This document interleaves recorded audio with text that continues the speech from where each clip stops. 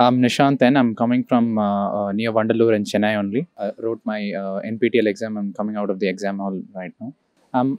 Currently in my fourth year doing my seventh semester, and I'm from the CSC department. I just took up deep learning for computer vision, which was offered this semester in NPTEL. This course, took this course because I was personally interested with this course first of all, and then I also wanted to develop my skills on machine learning and deep learning because I want a profession in that domain.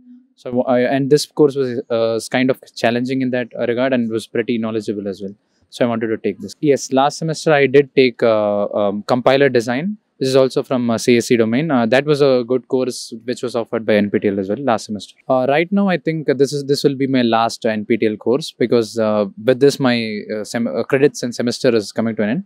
But I'll probably take up courses without without the need for credits in the future because some courses are interesting in NPTEL and they are offering courses that are not even offered in my college. This exam was actually good. It was challenging than last time, but this time I couldn't prepare as well as last time. Last time I was actually the topper in the course, but this time the preparation wasn't very well. But and the course was also pretty much challenging. The exam was also equally challenging.